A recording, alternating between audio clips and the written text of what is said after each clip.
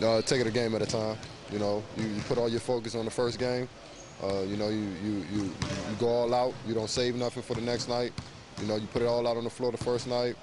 Get that win, and then you rest up, you take care of your body like a professional, and you get ready to take the next one. What will be the biggest key in Thursday night's game against Sioux Falls? They got some great shooters. I think knowing your assignments on different guys. Like Casey Mitchell like to shoot. Mason Jr. He pretty much do it all, and controlling the defensive boards. You got to rebound.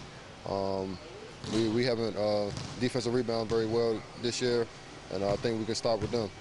Is that some of the things you work on in practice? I know I always ask you about this, and it's like you always say defense.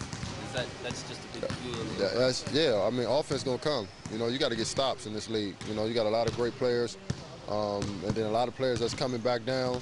From the NBA, and you just gotta, you got to play defense and finish off the defensive boards with rebounds.